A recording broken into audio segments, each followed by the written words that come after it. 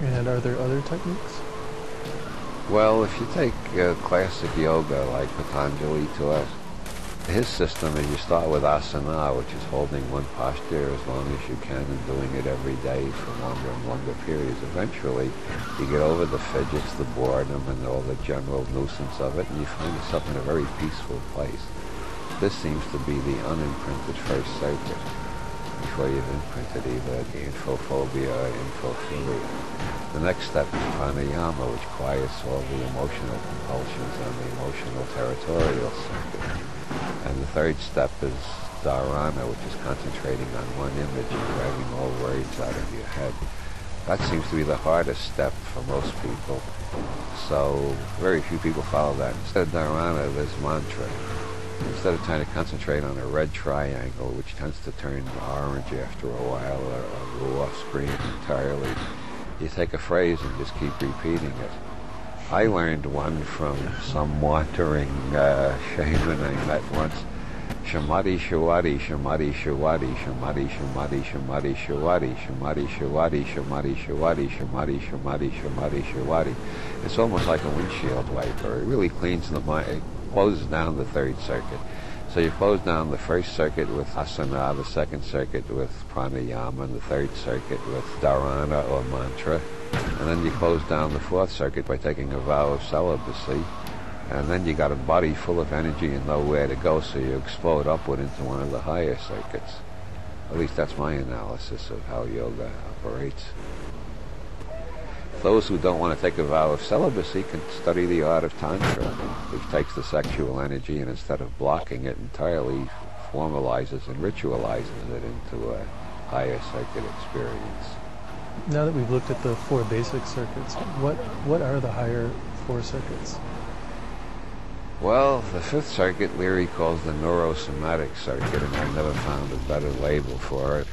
The neurosomatic circuit is turned on by bleaching out the first four circuits in the traditional yogic way, or by just ordinary meditation without yoga exercises and all the accessories. Just spend 45 minutes a day trying to clear your head of all thoughts by repeating a mantra or by concentrating on some object in your field of vision and blocking everything else out. Korzybski recommended staring at an apple. Korzybski, the inventor of general semantics. Anyway, the most fashionable method recently is the brain tuning machines. You tune the machine down from beta to alpha, and you get very tranquil and calm for a while. You turn it down below alpha to theta, and you get into a pretty deep meditative state. Anyway, the fifth circuit, the usual way of turning it on, which I almost forgot to mention throughout most of history, has been cannabis. Cannabis is the specific chemical for the receptor sites in the brain where the neurosomatic circuit is activated. Whether you smoke it or eat it in muffins or brownies, it tends to create an explosive enrichment of the sensory, sensual manifold. And immediately you'll find a hell of a lot is going on in your body and in your perceptual field that you never noticed before. And a lot of it is hilarious, and a lot of it is sexy, and a lot of it is thrilling, and a lot of it just bowls you over with mystical awe. How does turning on this fifth neurosomatic circuit affect the other four circuits? Well, first circuit anxieties begin to look silly and paranoid. Second circuit emotional compulsions begin to look a bit robotic, and you're embarrassed by them and you want to get rid of them. And third circuit reality tunnels begin to seem very subjective and relative, and none of them look objective and totally real anymore. And your fourth circuit sexual pattern begins to seem a bit robotic and silly too. So you gain quite a bit of perspective on yourself. Yeah, you're gaining more freedom. Bob, does standard psychology recognize this neurosomatic circuit? Well, it's one aspect of what Freud called the oceanic experience. Freud recognized it as a human phenomenon, and he thought it was a blissful regression to infancy, which he thought was harmless, but he didn't want to stay there. He had to come back to adult reality eventually. But he did recognize it as a human experience. Jung puts all the higher circuits under the general title intuition, bunches them all together.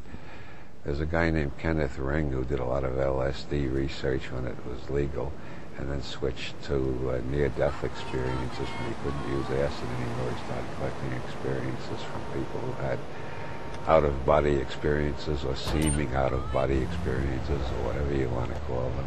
He found a lot of similarities to LSD trips. And he has his own label for a neurosomatic circuit, but I forget what it is. But there are several different names for it, and in Hinduism it's called dhyana, the trance of unity, because it tends to make perception more global and less egoistic. So is it one of the effects of an opening in this neurosomatic circuit to increase compassion? I think absolutely. Very strange. I don't think Leary ever talks about that aspect of it. But my experience and the conversations I've had with other researchers, other outlaws, other alchemists, etc., I think the beginning of neurosomatic experiences are almost always correlated with more sensitivity to other people's suffering. And I think the correlation or connection between pot and anti-war protest in the 60s was no accident. Potheads were much more horrified by the Vietnam War than alcoholics were. So kids are being burned up with napalm. Gee, that's terrible. Let's have another drink. You can't say that on pot. Kids are being burned up by napalm. For Christ's sake, we've got to find some way to stop that. You feel more. I mean, you're more open. Your senses are open on all levels. The whole organism is much more open. So I think it definitely increases compassion and empathy. So what day of the week correlates with the fifth circuit? Friday, which is named after Freya, the Norwegian sex goddess, the Marilyn Monroe of the Norwegian pantheon.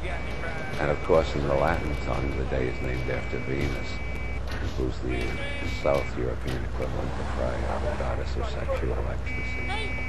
Bob, you made the point that the first four circuits basically are imprinted once and then stay that way for the lifetime unless they're re-imprinted under special conditions. Is that also the case with the fifth neurosomatic circuit? I don't think so. I think the higher you go on the circuits, the more re-imprinting you can do. I think you can re-imprint the neurosomatic circuit in a variety of ways, depending on what you want to do. If you want to do it, I mean, if you want to concentrate on painting, if you've never been very sensitive to painting, without doing a lot of complicated yoga, just smoke a joint and go into the Van Gogh Museum in Amsterdam, and you suddenly discover what art's all about. 英女いい女ナンバー1番小野京子。いや、これ今までにない反応ですよね。2箇所ですからね。はい。さあそれでは